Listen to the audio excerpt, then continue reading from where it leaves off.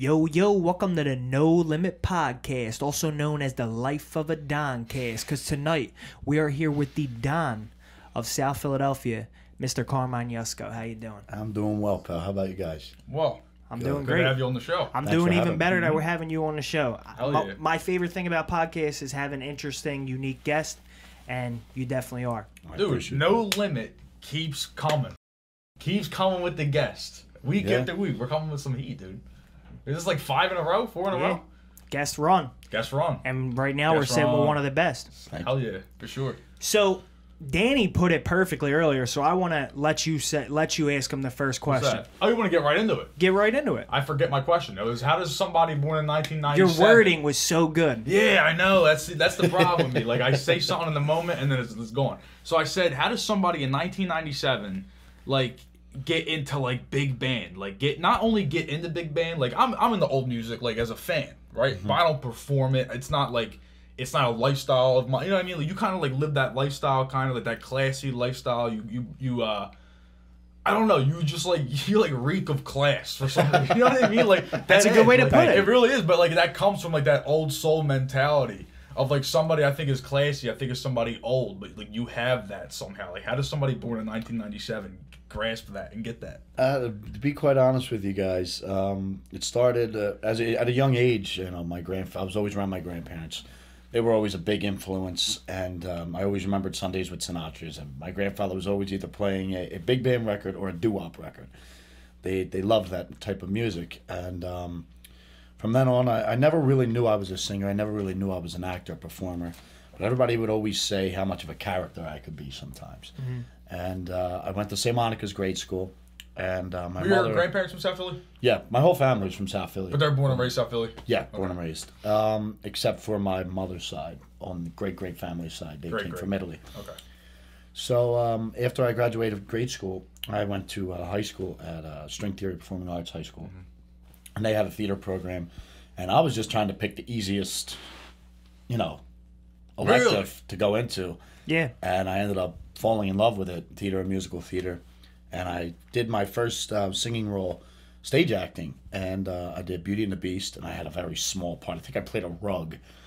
And I played Monsieur de Lune, which is the owner of the insane asylum, but my song Monsieur got cut. de Lune. Yeah. And then my second year, I met a good Did the friend. rug sing?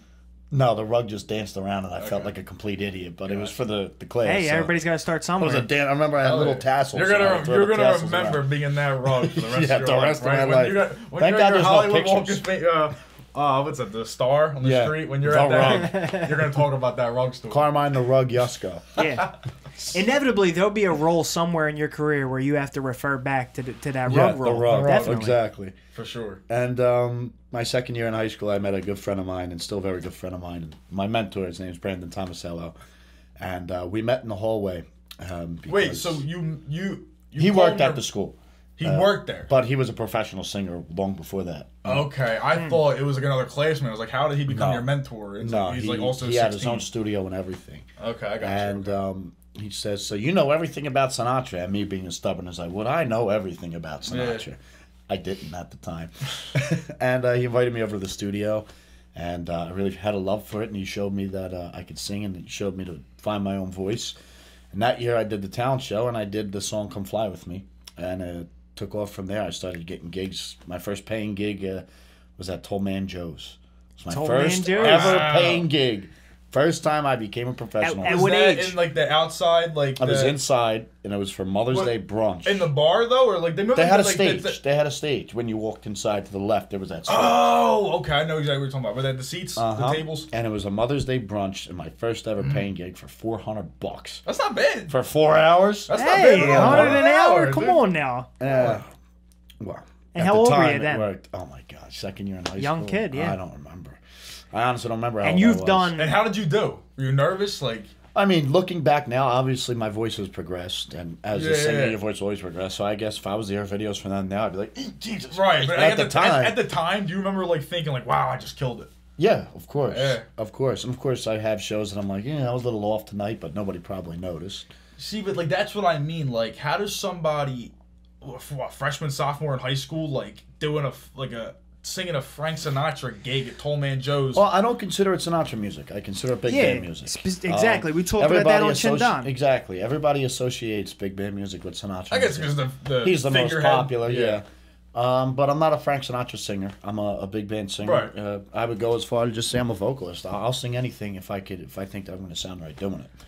We did. We got into a few different songs when we were on Chindan podcast. We went into something by the Duprees. Exactly. Definitely a vocalist. No limit. Music is relevant to the times of which anybody lives. We gotta get a Carmine feature on a No Limit Eddie song with Carmine rapping. Yeah. And then not even rapping, just a section of singing. Or he could sing a hook.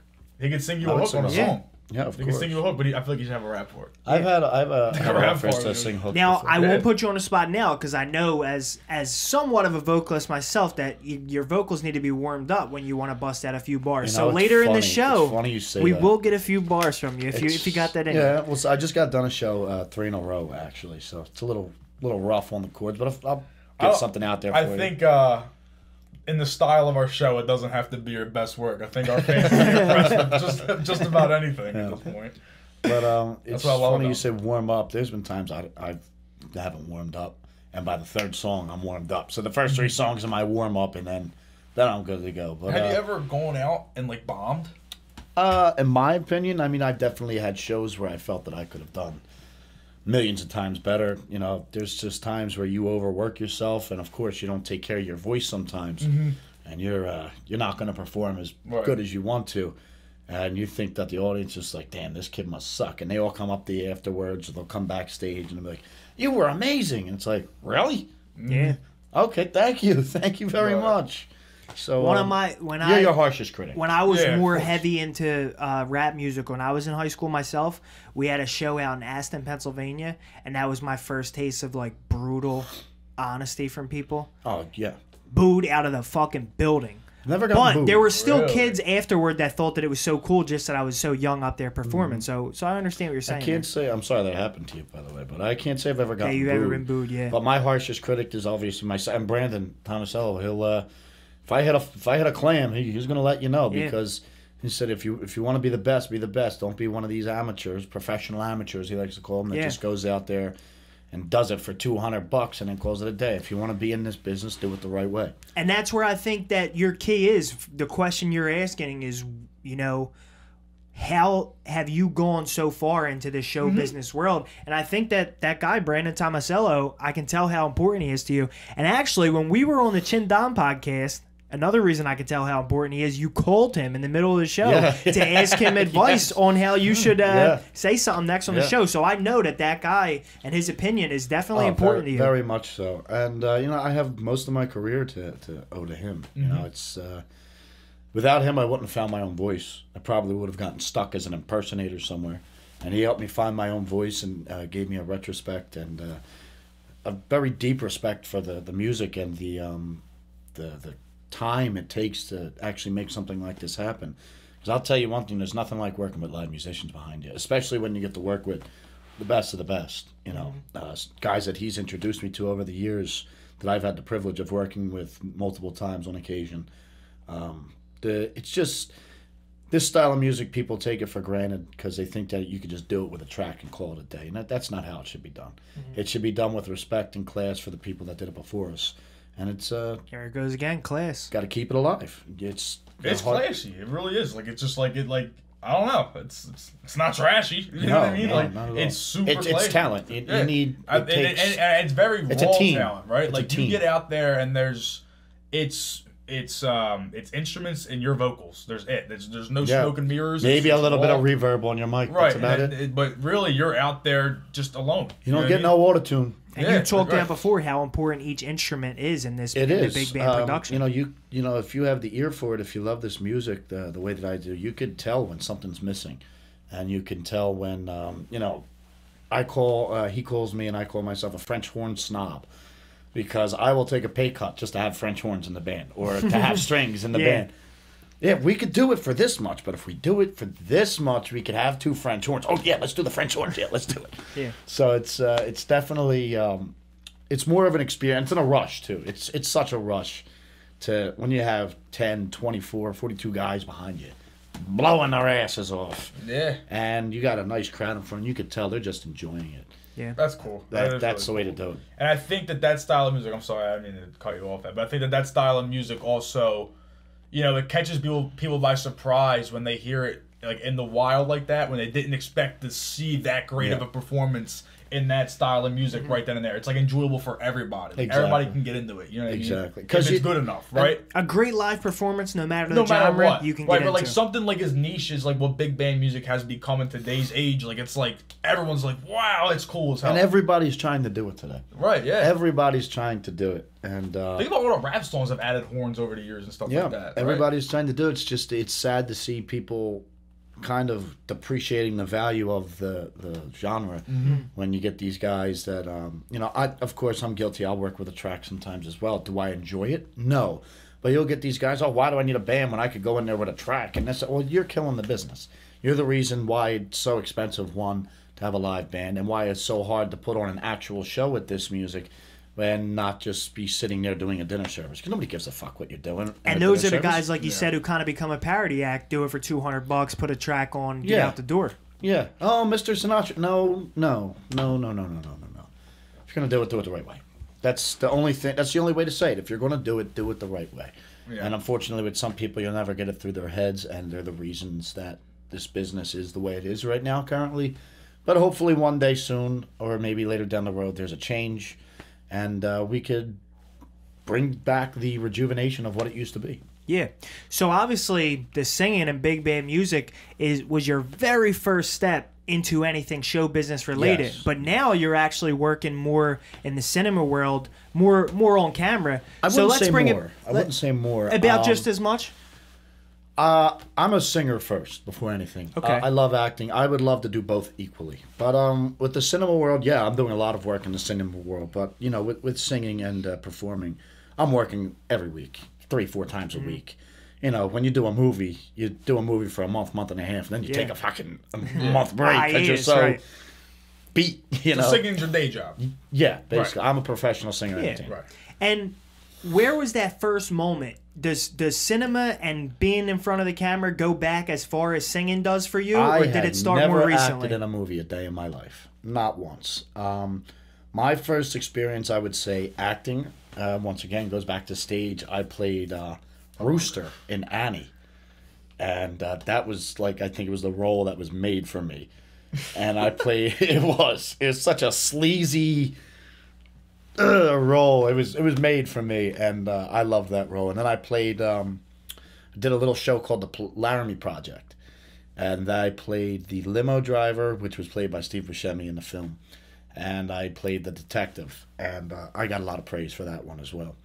And then I played Kaniki in Grease, and then I played Rapunzel's Prince in Into the Woods, and then I did a talk show, and then that was that.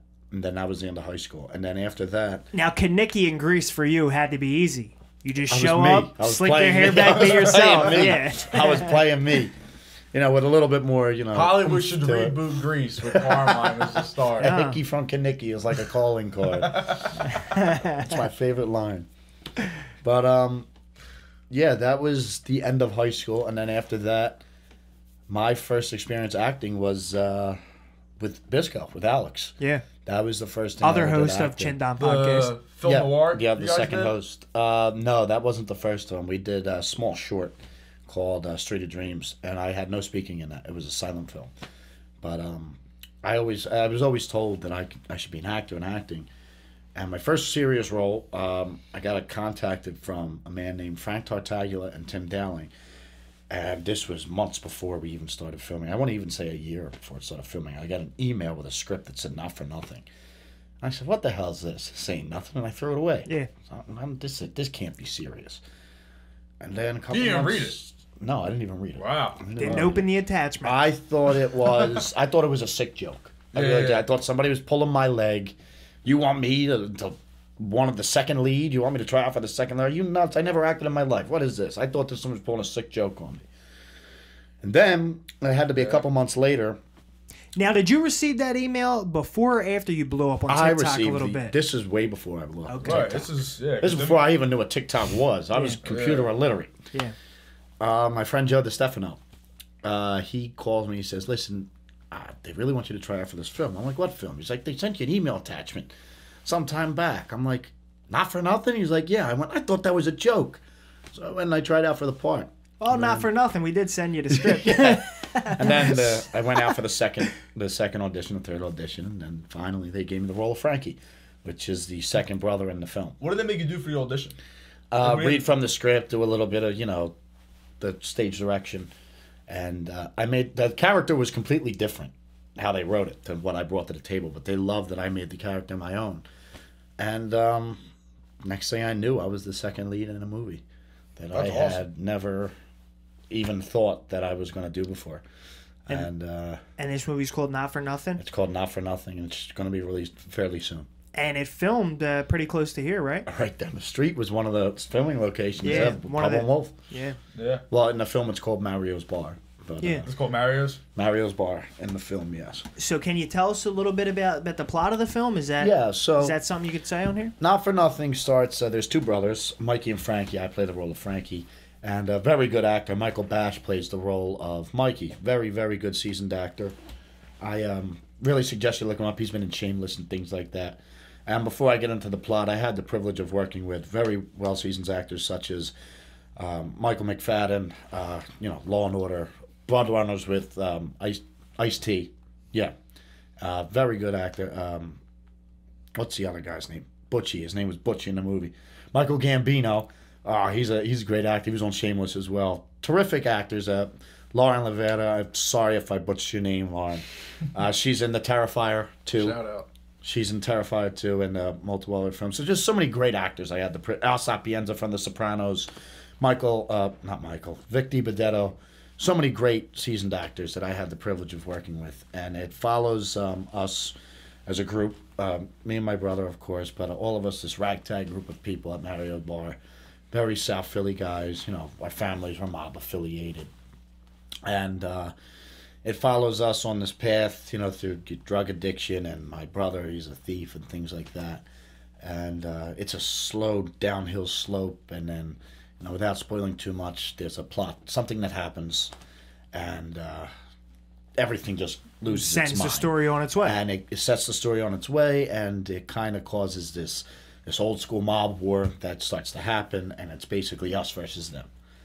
And it tells a very good story about the opioid epidemic that's going on, and it sends a very clear message of what if, the best line, and one of the best lines in cinema history is, "There's nothing worse in life than wasted talent." And I think that this film touches on that as well, because my character wants to go on to be a singer and things like that. Mm-hmm. And it touches on multiple aspects of life that it's very intriguing. It sounds like kind of like part of the role is like true to you too. Like Exactly. You want to be a singer, so like you have the kind of like emotional stake in it. Frankie is definitely was definitely a role that I delved deep into. He's a hothead, but he's I'm going to go as far to say he's a little bit of a junkie too, and tries to get his life together, and he always hits that stream of bad luck. And his brother always tries to pull him out of it, and I'm that hard-headed character. Yeah. And you got to watch the film for the rest. Let me put it that way. Nah, I'm hyped to say it. And you did do an interview for the film speaking about the Frankie character. I did. We could show that right now. Of course. We could pop that in there. In South Philly, you have two types of people. You have your strong, go out there, get it, I'm going to show you who I am type of people. And you have your people that are basically your neighborhood barflies that for a fact are not going to do anything in life. And Frankie, which is, to me, at least, was a mixture of both. And Frankie is that perfect concoction of a cocktail of disaster and also that little bit of a soft side to him, because Frankie has something to prove. And that's another thing in South Philly. Everybody has something to prove to somebody. I had to block her. She wouldn't What did you say to me, Mike? All right. Fucking hit me, Mike. Go ahead. All right, You wanna all fucking go, Mike? All right. I'm sorry, Frank. I feel like this role basically brought out a side of me that is almost an insecure side. Because I'm that, the guy you walk into the room, you want to make sure your presence is known, but being able to play Frankie, I got to show the insecurities and the side of, well, maybe somebody's not so perfect on the inside if they just had a little bit of guidance. moving on from that film specifically, everybody be on the lookout for that. Somewhere that you know well and good. Let's just say that. It'll be out there. And you'll be seeing a little more Carmine on there too. For sure. I think. Maybe. So, Alex Biscardi, seen him on this podcast. Very good Seen friend. him on Chin Dom Instant podcast. beef. He hates his film freeloaders. Don't forget. He can't stand them. So, very good friend of yours. Yes. You also have done some films with him. Yeah, so I just got done recently, wrapped up a film with him that he did for his school, New York Film Academy. And he's going to be submitting that to a lot of film festivals, which I have no doubt in my mind that it'll do excellent. And I had the privilege of working with the great and talented Rosario Amico, who I had on my show, Chin Dom Podcast, and multiple other actors that were just terrific to work with. But that show is called... I forgot the name of the movie. The new one you guys are recording. That whole time we were talking about, were you trying to think about it? Street of Dreams. Street of Dreams. Called Okay. Street of So Dreams. that's what Bisco's working on? Yes, this is the one that's... the movie's called Street of Dreams. It's bad when you forget the name of your own movie, right? Well, that's because he needs to just finish up Just the editing release and it. it's It's ready been- to go. it's been done. It's ready to go. I played the Come role. on, Bisco. We want to see it. We want to see I want to see it. We got the trailer. It's out there, right? The trailer's out there trailer's to out watch. there. Street of Dreams trailer featuring Carmine Yusko. It's a black and white neo-noir film. Very... I don't even know how to put it. It's short, but it feels like you're watching an entire film. And I play the character of Angelo, who is doesn't care about anybody but himself. And towards the end of the movie, he comes to a realization, maybe I shouldn't be so selfish anymore, but at that point it's too late. Mm-hmm. And I can't really give up anything else. But the theme of that movie is really... The plot is... I get a call to go to this party out in God knows where. Hicktown, as I would say. And I drag my friend out there, and he's a sax player. He doesn't really want to go. He has a show the next day, but I drag him out there anyway, and nobody there knows this. And I hyped it up to be something it wasn't. And some beef happens, and that's where the climax is. And some very turn of unfortunate events happen afterwards, and then that is the movie. So you're going to have to watch to find out what those events are. Yeah. But it's very... A lot of Carmine coming up. Yeah. So it sounds like you've had a couple of roles, and a few of them fit kind of in line with who you are in your everyday life. Yeah, but they're not exactly typecasted, because I hate a typecast. Mm-hmm. So I definitely like to be challenged. My good friend Brandon Brooks, who was a producer on Not For Nothing. For those, if you don't know already, I believe I told you, I'm a big horror movie fan. Mm-hmm. Yep. Yeah, you pointed out the They Live stuff. Huge horror movie. Yeah, They Live. Great horror movie. And Brandon Brooks, a producer on the Not For Nothing film, is also an actor and director. And he does a lot of horror stuff, and we keep in contact very frequently. Dude, if we had the cup of milk here, I would be getting fucked up right now. Yeah. I'd be covered. He's sending. We talk to each other frequently, and he just talked to me about maybe getting me on one of his horror movies. He has a role that'd be cool. that he wants me to read for. So that that's something completely different that I would love to do. Dude, if they ever need anybody to just get killed quickly and you need a role, I'll play it. I'll put the word in. I will go so hard in this role. I'm not even kidding. I will give it my all. Hey, hopefully I get, if it's a role with a killer, hopefully I get the killer. And if they ever need a star to recite 100 lines of dialogue. No, you got my number now. If they're ever yo, we need somebody to get fucking their head chopped off for 2 seconds, just call me. I'll be there. I'll be there immediately. Yeah. Be there instantly. And me and Bisco are working on another film coming up. We just got the script. I'm playing a detective in 1940s noir. Yeah. It was a role that was meant to go to Bogart, but the movie never ended up being made. So this is going to be our pitch to see if we can get funding for the entire movie. It's nice. So a 1940s movie, how do you go about making everything look and that's the whole process of it. You've got to set design, you got to do all that, right? It's funny because he asked me to be in charge of wardrobe as well, which I jumped right on it. I don't care. He said, I know you're the main lead, but could you do me a favor and take care of wardrobe? I said, 1940s and I'm a private investigator? Fuck yes, I will be the... Trench coats. I will 100% be the wardrobe designer for Trench that. coats I said, it might get a little everywhere. pricey to look for the thing. He said, I don't care. I just trust you to do it. I said, no. I'll tell you what, though. The dialogue is a pain in the ass. It is very 1940s. And you're talking about writing it or reciting it? reciting it. You know, it's very 1940s, very snappy dialogue. It's Snappy is a good word to describe it. Yep. Yeah. You know, kid, I ought to bop you. Why don't you get in there and sit down before you get frisky or something like that? I'm like, what the hell? And the other, what's one of the other ones? Maybe the child's in there with the Iceman making out with the maid. I'm like, what the hell am I saying? You know? Yeah, I feel like that would trip me out. Like, what am I saying? And What am I hearing back? It's like the only thing to go You know, off kid, of you're is gonna a get book. a bop soon. Yeah, the only thing to go off of is a book. You know, there's no film to go back and see how it was said, so you're kind of leaving it up to interpretation. So- damn. Maybe your wife can get a job and start to support you. How much are you into him for? 12 grand?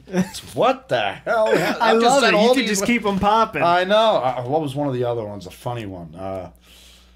He goes, so he's talking about his mother. He goes, what do you think of her? Your mother? No, the maid. Oh, the maid? Well, you know, she's cute in an old-fashioned world kind of way. No, not her, my mother. Yo, why did people stop talking like that? Like, what happened? I actually asked the same thing. What As soon happened? as you started reciting some of the lines, I have seen films and just pieces of just work from that era before where A lot I more asked the same dialogue. question. That dialogue was good. That interaction definitely between people harder. at the time was very quick. A lot of Snap. information. And dude, Yeah. what's the best type of TV shows? It's The Sopranos, where it's all quick dialogue and Yep. shit like that, right? It's it's Did you ever watch a TV show called The West Wing? no, but I know what it is. It's a very good TV show. It's about the president of the United States, but this is in the 90s.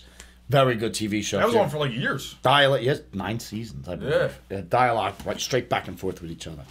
You know, but Yeah, definitely but I just feel like people talk the way, like, completely different. yeah, like why? How's that stop? One Like, of the there's a whole best lines race. from Casablanca, and all the gin joints and all the towns and all the world, she had to walk into mine. Yeah, You know, it's poetic. very, very. Yeah, That's a beautiful line. So where I was getting at with your characters, though, is what type of actor would you describe yourself as in preparing for these roles? Are you a method actor? Do you live these characters, or are you able to just pop in and out of I would say a little bit the of both. characters? I would say a little bit of both. You know, for Frankie, I definitely method acted. In some ways, maybe that I shouldn't have, but for Frankie, I definitely method acted. But other than that, I'm able to kind of just pop right in and out. I'm going to wait until I get to Hollywood to go into more method acting style, because Daniel Day-Lewis is one of the actors that I look up to. Yeah. You know, if I had to pick top 3 off the top of my head, I'm going with Daniel Day-Lewis, Willem Dafoe, and of course Mr. Al Pacino. We just talked about Willem Dafoe in Interesting. depth with Bisco on our episode with him when we talked Norman's about on films. sabbatical, honey. I love that line. Yeah. If Willem anybody- Dafoe is eccentric. He's like a weird dude. Like, You know like what, his Willem roles- Dafoe? Have You you know what I seen mean? The Lighthouse with Willem Dafoe and have. Robert Pattinson? I No, have. I never saw that, but I wanted to. It's Dude, good? that's You a should watch freaky it. movie. You like it probably because of the like He- horror. It's not really horror, but It's a thriller, but he has about a 5.5, 6-minute dialogue, and he doesn't trip up the entire time. Oh, wow, The I'm about to characters- watch it tonight. Yeah. dude, it's so Wow, good, alright. so Yeah. good. Yeah, Very and it's good. a slow burn, but it just... If you watch it, it almost reminds me of watching somebody lose their sanity. Right, yeah. That's yeah. what it's meant to be because Yeah. they're out there on the rock. Yeah. Those two together, You're they're slowly losing losing it. your sanity Yep. the entire time. And the movie slow burns, just like you said, right with that sanity And go loss. figure, you have Willem Dafoe, who plays one of my favorite Marvel villains of all time. And then you have Robert Pattinson, who's playing one of my favorite DC heroes of all time. Dude, which I I'll- think he's going to do great. by I the think way. that movie's gonna be really. I think he's gonna do well. gonna do I think that whole fantastic. movie. I think the whole cast is gonna do well. Paul Dano or Paul Dano, whatever. I love Colin Farrell as Colin the Penguin. Yeah, I, I think love that movie's just going to be. Isn't what's the name? Isn't Andy Serkis Alfred? I don't know. I think he's honestly. Gordon. Andy Serkis, Alfred. The African American gentleman is Gordon. I forget who he is. I know who you're talking about, Yeah. though. Yeah, I think that movie's going to be really, Yeah. really good. Yeah. I'm like, that comes out soon, March 4th. Yeah, Scream comes out this week. Think Oh, that's wow. gonna be good? Think Scream's gonna be good? I Or don't you think know. it's You're a gonna be horror guy. a There's parody of the old one. Wes Craven, for any horror fan, if you're a horror, I wouldn't even call myself a horror fan. I'm a horror nut. I am a nut job when it comes to horror. I love all of it. I watch all of it. I live it. I breathe it. Dude, I that's love such a curveball from your outward personality. Nobody Yeah. takes You know the what I mean? chance to get to know It's the no real limit. you when you're Yeah, that's- when you're on camera and on stage all the time. Nobody cares about the real you. They just That's want to true. hear what you're doing. But anybody that knows me knows I'm a horror enthusiast. And if anybody who's even the slightest bit a fan of horror, Wes Craven, Nightmare on Elm Street, Last House on the Left, etc., Scream. And he did up to 4. And the fact that unfortunately he passed away and he's not here to do the 5th one, I hope they do Mr. Craven some justice. That's all I could say. Yeah. And I'm sure they leave will. it at this one. This should be it. This should be This the should end be of it. done. And well, look what happened when you. My favorite Nightmare on Elm Street is Wes Craven's New Nightmare, because Wes Craven only directed 1, 3, and Wes Craven's New Nightmare. All the rest were all different directors. And my favorites just happened to be 1, 3, and Wes Craven. But Wes Craven's New Nightmare, they went all the way up to Freddy's Dead, which was 6. And Wes Craven, they killed Freddy off. Freddy Krueger was dead. And they came to Wes and they said, let's do one more. He said, no. He said, you've killed the franchise enough. And this is on a documentary by Never Sleep Again, if you ever get the chance to watch it. It's about 5 hours long, but Yeah. you get to watch it. And 5 hours long. Yeah, and I watched the entire thing straight through Wow. about 4 or 5 times. Wow, really? Yeah. Straight? Not in a row, but I watched them straight through. Like, you know what I'm saying? Like, you sat on the couch for 5 hours and watched Wes Craven. I went through every single Nightmare on Elm Street. And Wes Craven said, all right, if I'm going to bring him back, I'm going to bring him back one more time, and then this is it. And the way he brought him back, the original character, Heather Langenkamp, was the actress. And she played the role of Nancy. Then you had guys that were in the studios. They all came and they played themselves. And they played themselves, and now Freddy Krueger is real. He's this actual entity who haunts the people who were in his movies. So nobody believes he's not it. in a dream state? He's real? he's in the dreamscape, but it's real. Oh, okay. It's like the movie exists in the movie. The Nightmare on Elm Street series exists in the movie Wes Craven's New Nightmare. And the people that played these people in the Nightmare on Elm Street series are acting as themselves in this movie. So it's almost like you're watching a documentary. It's like Freddy's not real, he's a movie. But now Freddy's actually real. Yeah. And that's how he did it. And it is fucking fantastic. I've never seen it. I actually always thought it was some bullshit. Wes Craven's New Nightmare? Because I never saw the Wes Craven tagline. I just thought it was like just the Freddy Krueger New Nightmare. I just thought like it was just some bullshit one, like number 8, like how like Jason went to Manhattan. That was the last one, and that had nothing to do with the series. That was his love child, the Freddy Krueger. Oh wow, That was his.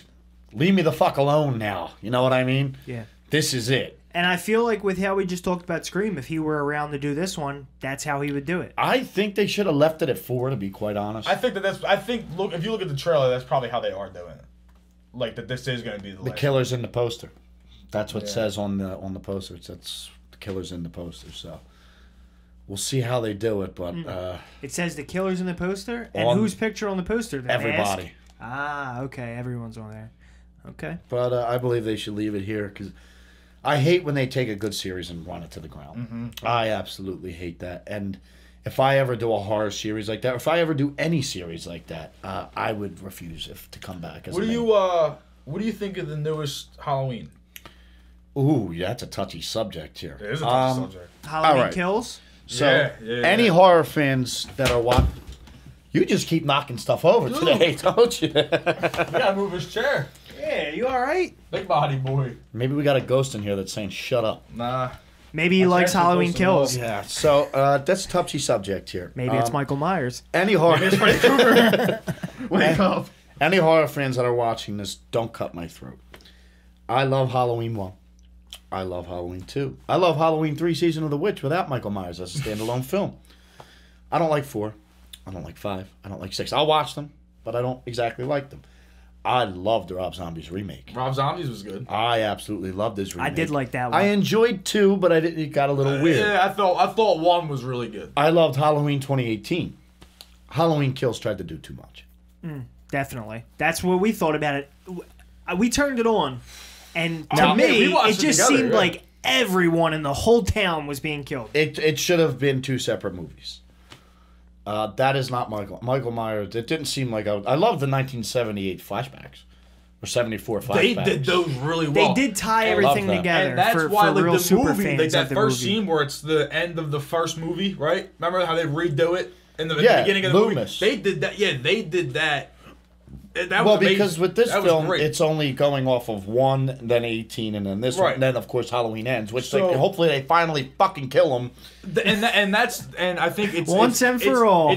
Now It'll that never it's be. January, Halloween's over. I'm not worried about spoiling Michael Myers. The fact that they did not kill him at the end of that movie, It's comical. They were signed for a three contract film though. That's Hollywood. Then how could you like? He literally annihilated everybody in the movie.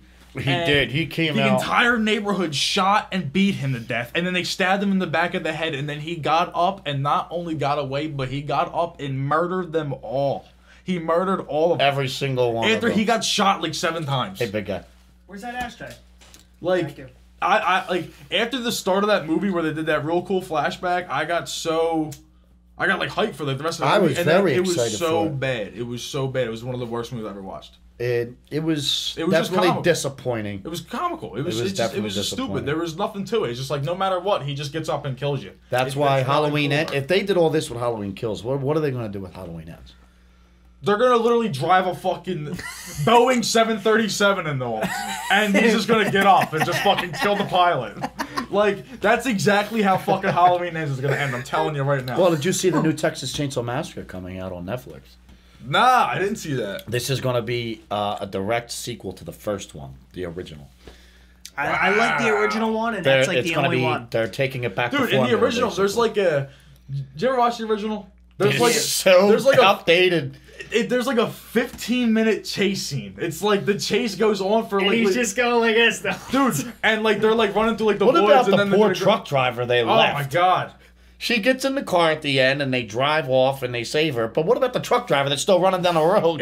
Screw him. It is a great ending scene though, where she gets in the back of the pickup truck and he's just chasing her with the thing, and he's just like, no Good chase old again, but he's Leatherface. like, I'm not stopping. A shitty banger is The 2003 one the 2003 one Bro. with Jessica Biel. shitty banger, so good. What's So that? a shitty banger, we actually talked about that with Bisco. That is a Yeah. movie Ashtray. that where's that green ashtray? That's what I was looking for.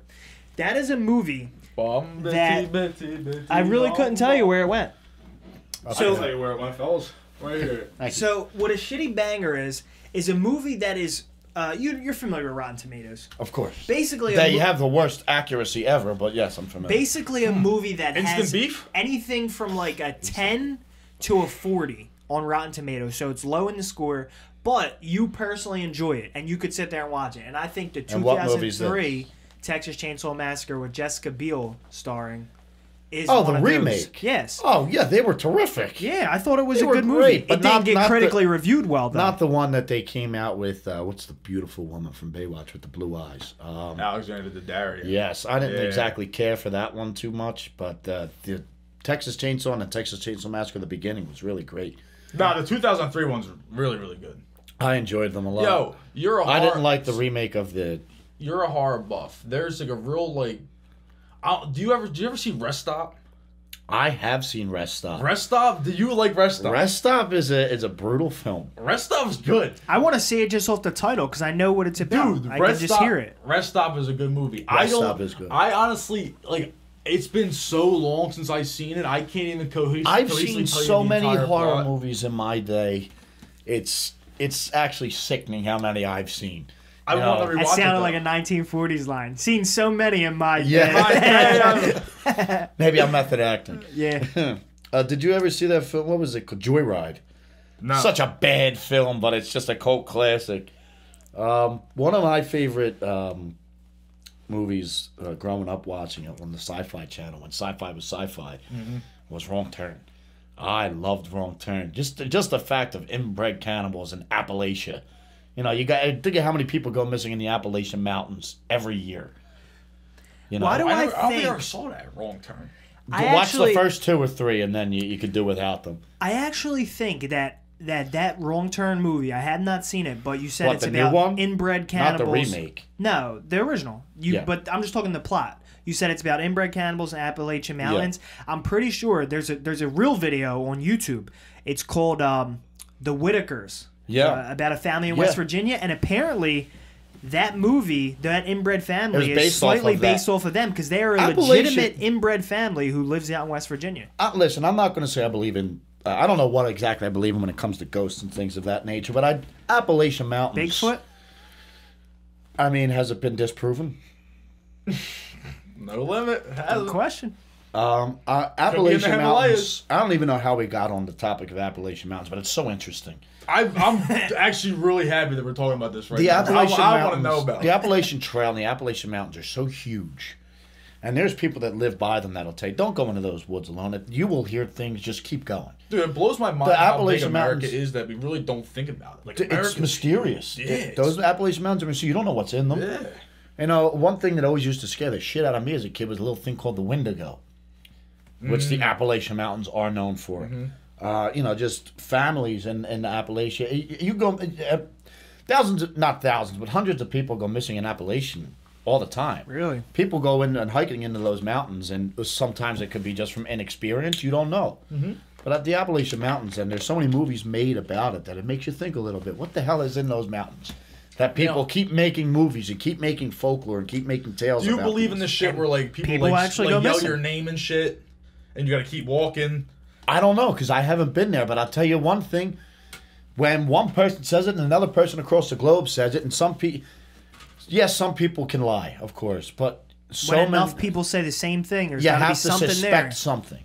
Right. You can't exactly say yes or no, but you have to suspect something. It'd be ignorant to say, oh, it doesn't exist, and you don't know that it doesn't exist anymore. Yeah, I agree with that. I want to go to Appalachian Mountains knowing all this? Yes. Would you like go? With about a group of people, yeah, I would still go. I would have something planned out, but I would go. Just like I want to go to the Blair Witch Woods. I would What if love you to. like got like in the far enough in the Appalachian Mountains, it was just all nukes. They just had all these nukes. Have you ever heard about? That'd be crazy. Have you ever heard about Clifton Road in New Jersey? Clifton Road, I have, and I've heard of Acco Road as well. That would actually be, if you ever wanted to, we could take a trip out there. A special episode. It's a special episode, maybe a little vlog type deal. Yeah, no We could go road out there because supposedly there, the myth of Clifton Road is that if you go out to this certain road, dark when it's dark out, you go leave a quarter in the middle of the road.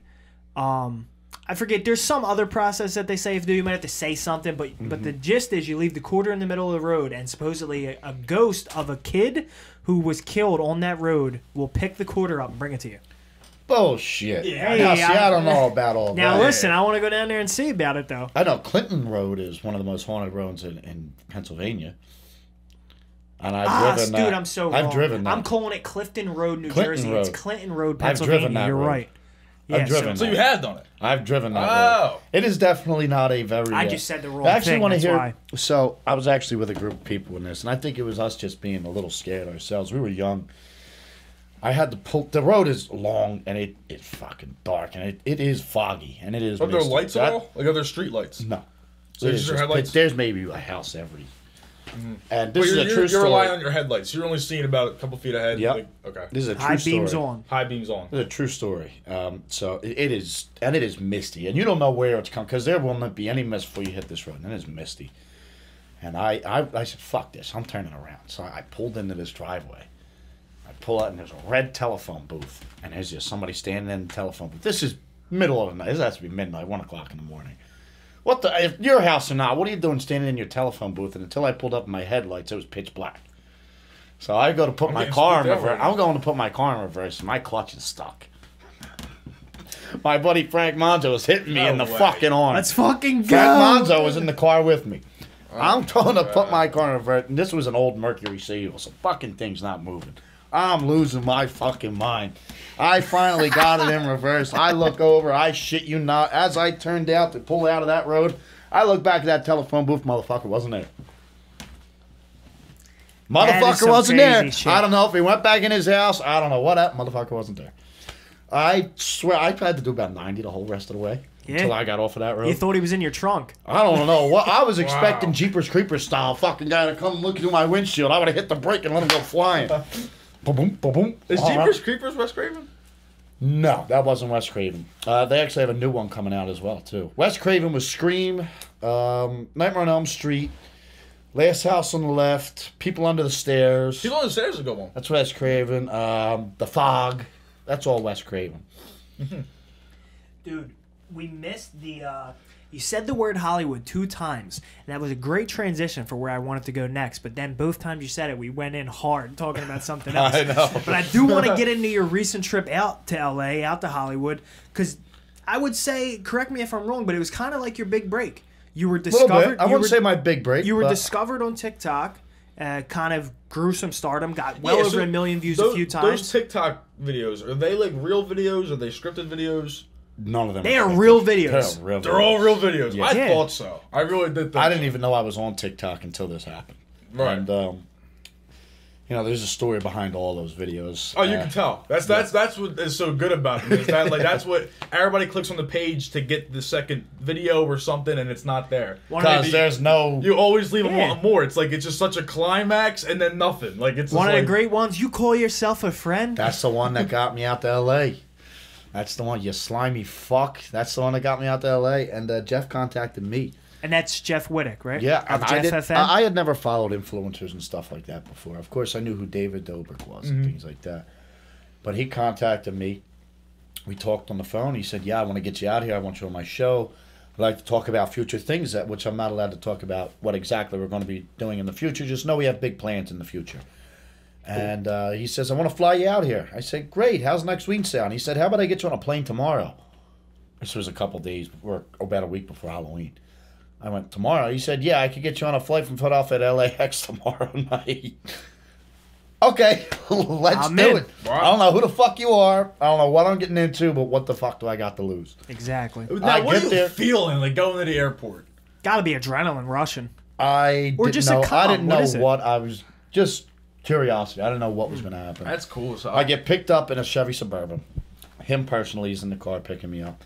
He takes me to the Lowe's Hotel, the Lowe's Hollywood Hotel, right next to the Hollywood sign in the Hollywood Hills. He gives me, and I'll show you videos after the show, he gives me the top floor suite. I have a kitchen.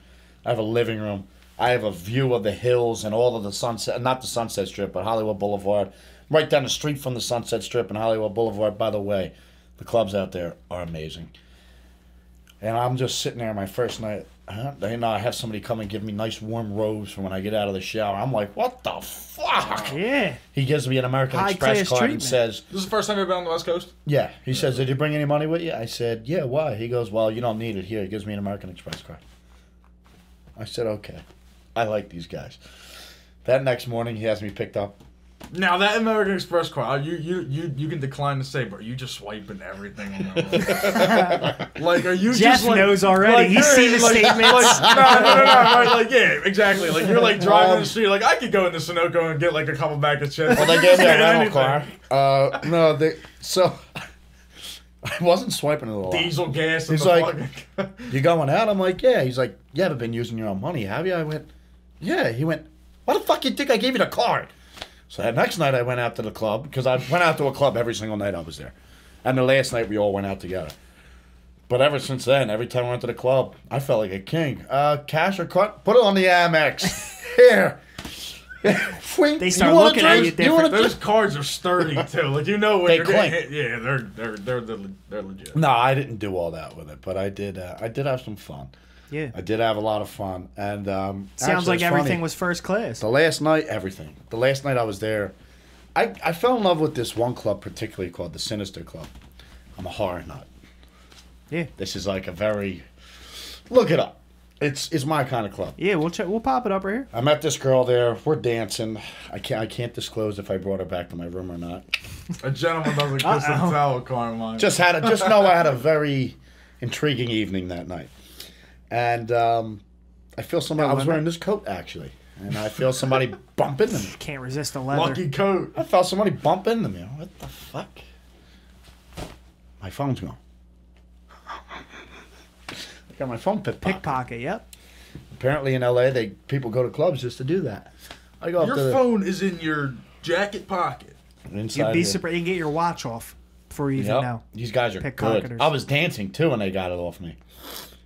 So I woke up to the bar. Well, at one of the bars.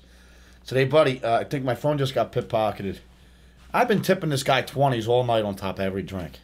Take care of him. Take care of me. He puts a double shot. He pulls out, it looked like what was absinthe. Pours it in there. Puts a sugar cube over it. Lights it on fire. Lets it go. Puts it in front of me and goes, "Welcome to L.A., buddy. I feel bad for you." Thanks. Next morning, I had a flight to catch that afternoon to go back home. It was the end of the week.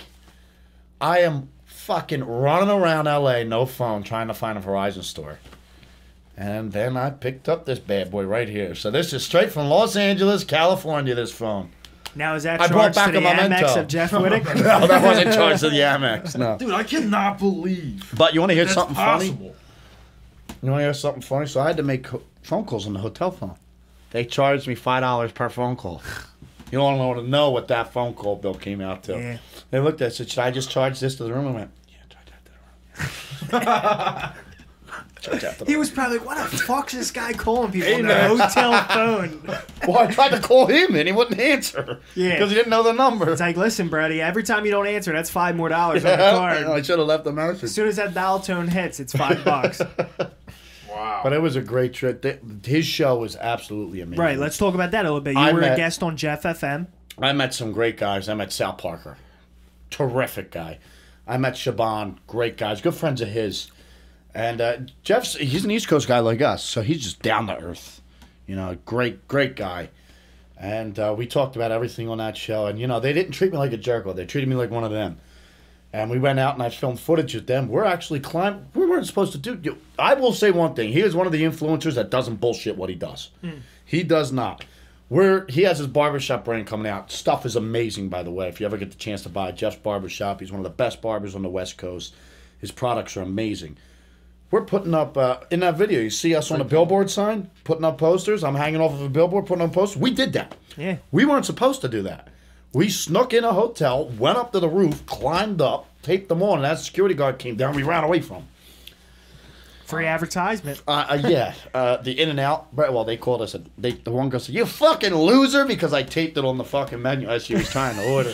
You fucking loser. I'm in a suit with a fucking thing of glue. Walking by her. Now that's a character in a suit with a tub of glue. The glasses. Yeah. How's In-N-Out Burger? Is it good? I didn't try. Oh, okay. In-N-Out Burger's good. I've had it. California It's fire. Pizza Kitchen is ass. You know Instant beefs. Well, wait. Do you know? And that they're everywhere. I know. Yeah. And That- I saw that you posted that you were at California The Beach best Kitchen food I out had there. in LA, street food. The best food I had in And all what'd of you Los get off the Angeles. street? And I was eating everywhere. Oh, the hot dogs. They're not normal hot dogs. These fucking things. Chili, a little bit of onions, whatever these people do to these hot dogs. Then one night I'm fucking stumbling home from this bar called Jameson Bar, stumbling down, walking on fucking stars. How many days in total was the trip? I was there for a week. Week. Okay. And I seen this card open. I went, you guys open? Yeah, we're open. Give me a hamburger with everything. I'm sitting at the desk looking at the Hollywood Hills on top in my suite, eating a fucking $2 hamburger. Like yes, Loving it. best hamburger I ever had. The best. Fucking David Hasselhoff on the floor there in America when his daughter was filming him. There was so many cool clubs and so many cool people that I met out there. I mainly met a lot of influencers out there, but even just the regular people. I was like, what's it like living out here full time? They're like, oh, you'd love it. I don't think I could live out there full time. You don't I'm think just so? going to travel out there for You're a work. city guy at heart. Well, it's a big city. What about like New York? Would It's you not like, the East Coast. Would you move to New York? Not now, I wouldn't. No. No. Not Why? now. Personal reasons I wouldn't move out there that I'd rather not say on the show. I don't want to piss people off. as Hey, I should hear say. you. Say always that. Look better at that. anyway. Any future No Limit guest. If there's anything you don't want to say on the podcast, that's what you do. You don't say it. I'm going to Voila. ask one thing. You can keep this on camera. Hand me one of them Tums, because this pizza, not going to say the name of where I just got the pizza from, is killing me. It wasn't an LA hot dog. No, it wasn't. It was No, not. don't And get it me wasn't wrong. California Pizza Kitchen. Those LA hot dogs will have you having indigestion, but they're worth it. Now, this has been a running joke between Ed and I about these Tums on the set, and now It's like they come in handy way more often than you probably would have thought. It is a Tums smoothies pack. I've never seen anyone have a My girl flavor of carries Tums them. other Berry than Fusion, original. baby, extra strength. That's fucking no limit. Dude, I'm just a fucking wrecking ball tonight. Yeah, you definitely are. So after your time spent in LA, you decided that this coast is the one for you. Yeah, I mean, listen, I'm 100%. I mean, me and him already have talks about going. I'm going to be going back out there very soon to work with him Yeah. again, and we have a friendship now that is very, very solidified. Me and him just clicked. But Florida's more my speed. you know. Florida. If Is I there a was- big film industry in Florida that you no, can get but into? if I'm in the big film industry, I could fly my ass out Right. where I have to go. True, very true. If I was going to move to California, I would go full on Charlie Harper and get a beach house in Malibu. I'm the new Charlie Harper, baby. So, Minus the HIV. minus the HIV. Stamped. Yeah. So, I feel like in LA though, you'd be such a unique character out there. Like, Oh, they never what seen did anything what like did, me. exactly? Right. What did those guys like? Who did you That's meet, why and they're what did flying they you out see? there. And what did they see you as People when you first gravitated arrived? toward me out there. Not, I don't want to sound cocky or like Sure. that in any way. You know, because I'm as humble as they come. You know, everybody in this business, we all get a little bit of an ego. I'll be Yeah. the first to admit I have a little bit of an ego. But it was different, thank you. They gravitated towards me out there. They never seen anything like me. It was weird. Even, you know, the non-celebrities, just people that I would meet while I was out at a restaurant or a bar, like, where are you from? Yeah. Are you an actor? First, I would always get, are you an actor?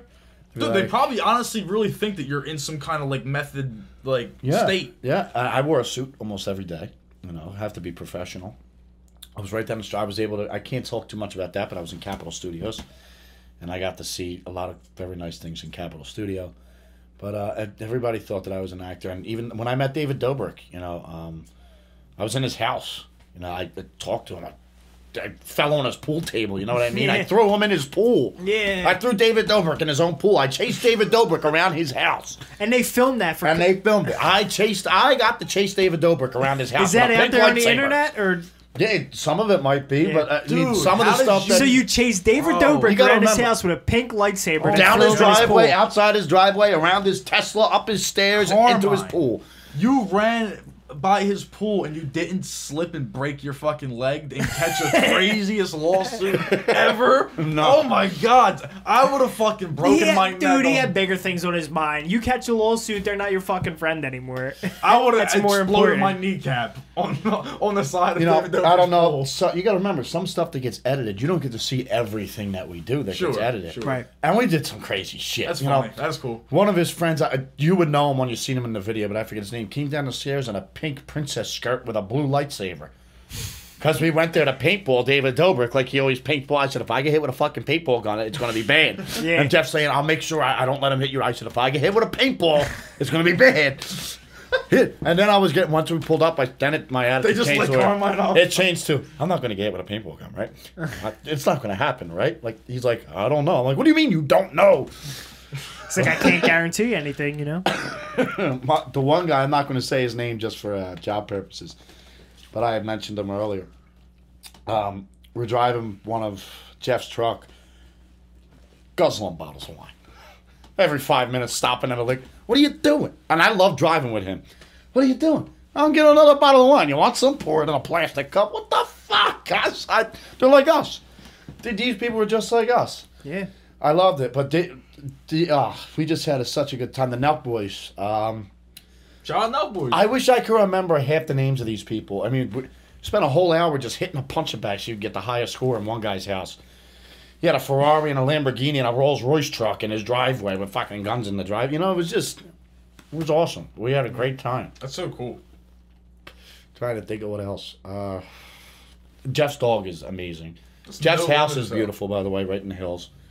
His dog's amazing.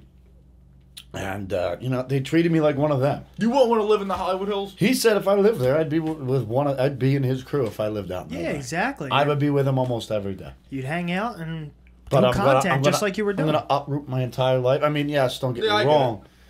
That could change my life even more than that, than it is now. But I can't uproot my entire life on a maybe. Yeah.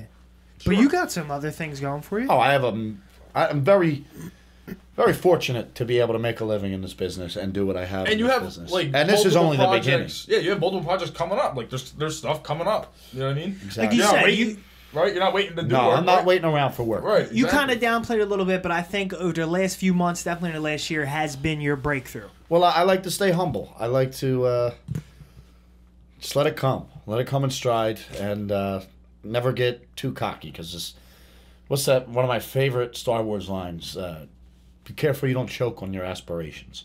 Mm-hmm. You know, don't choke on your own pride. For sure. And I was, here I'm like the singer, the actor. Out there, I'm a fucking nobody. Yeah. You know, I'm a nobody. I'm starting fresh out there on the West Coast. So it was a good, humbling experience as well. But they all love me. That I can't say. They're like, who the fuck is this kid? We love this kid. It was fun. And Yeah, definitely different. And you have stayed very humble about it, you know. I'd like to believe so. Obviously, here on the podcast, He's the reason I started Chin Don Podcast. Yeah, he gave you that. He gave you that kind of idea. Yeah. Which is coming back, by the way. Yes, it is coming back this week. COVID's getting everybody. Yeah. Exactly. Gets everyone. COVID bug. It was So, a great time. who's coming up on Chin Don Podcast that you're excited for?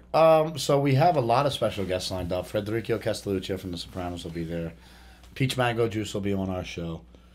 We have a lot of... Hopefully, Sonny Canto will be on our show. I was in talks with him, so hopefully we can get him on our show. Yeah, that would be cool. Hopefully get Johnny Garden. We'd love on to our have show. Sonny Canto on our show, too. So if you're watching, we'll have you on our show. So we have a lot of good things in the works. And we're taking it back to formula. So you guys are going to be very, very happy with what we have to offer. Yeah. Sweet. One thing that we talked about with Bisco that we've bigged up on your show is that unlike any other podcast, it's very much like a late night talk show That's where exactly... you're the host. When we started this, I wanted it to be very Johnny Carson-esque. I wanted to have the Johnny Carson vibe with that modern feel. And I think we got a little off track with where we were going with it, but now we're solidified in what we're going to do. We have a plan, and we're going to shoot for it. And that's about it. Yeah. It's about the prep of it. No, So- for sure. As far as just overall, everything will be wrapping up here soon. Anything that you want the No Limit audience, the audience watching this right now, to know that you've got coming up? No, not yet. Nothing Stay tuned. yet. Well, we talked about the movie. Yeah, Not for Nothing. Not for Nothing's definitely look out coming for Not soon. for Nothing, directed by Frank Tartaglia and Tim Dowling. Definitely look out for Street of Dreams, directed by Alex Biscardi. And a couple other things that I can't talk about And right where now. are some places, honestly, this is a great thing for the audience to hear, some places where they can hear you sing. Honestly, I'm all over the place. I'm at Johnny's Cafe in Margate a lot in the wintertime. Do you do bookings and stuff? Like just I for do parties? bookings for parties, but I like to do shows more than I would do parties. I do weddings as well, but like I said, I'm more of a showman than a guy that's just background music. But if you would like to hire me, my email, my phone number on any one of my social medias. My Instagram's Carmine Yusko 1, Facebook Carmine Yusko. It's not too hard. And if you would like to hire them, for God's sakes, get a couple fucking French horns, dude. Give my man the French horn. No, they're Free of expensive. charge. They're expensive. Hey. If you want the full Carmine experience, you're going to get the French horns. We're gonna get a band. Pretty of soon, these. your stardom's rising, bro. Pretty soon, you ain't going to take nothing without a French horn. Yeah. Pretty soon, I'm not gonna work with anything but a band. Yeah. I'm getting French very horns. close to getting rid of the tracks. The tracks, I wanted to get rid of the tracks last year and the year before that, but unfortunately, with this whole COVID-19 thing happening, certain precautions had to be made, so I couldn't exactly go straight into just working with the band. But I've worked with the band more often than not, thankfully, recently. So, but I hopefully within the next year, hopefully cut out the track completely and just work with a band. That's Yeah. awesome. So it's been great talking to you, Carmine. It's been great. It we was heard, great to be on the show. We heard your few things that you got coming up. Do you have one quote? Because you've been talking about these famous movie quotes, these 40s quotes. One quote you want to leave the No Limit Nation with? My favorite quote of all time, and it might sound a little selfish, and I said this on the Jeff FM show. It's from a little movie called Heat. And Robert De Niro tells Al Pacino, "Never let yourself get attached to anything you're not willing to walk out on in 30 seconds or less when you feel the heat coming around the corner." And I leave you with that one. Never let yourself get attached to something that you're not willing to walk out on in 30 seconds or less when you feel the heat coming around the corner. Correct. All right. And we'll leave you with that, No Limit Nation. That's been it. Thank you, Mr. Carmine Yusko, for providing us a great performance today, as you always do. That's been it. Episode 60 of the No Limit Podcast. 60. Peace. Love yous.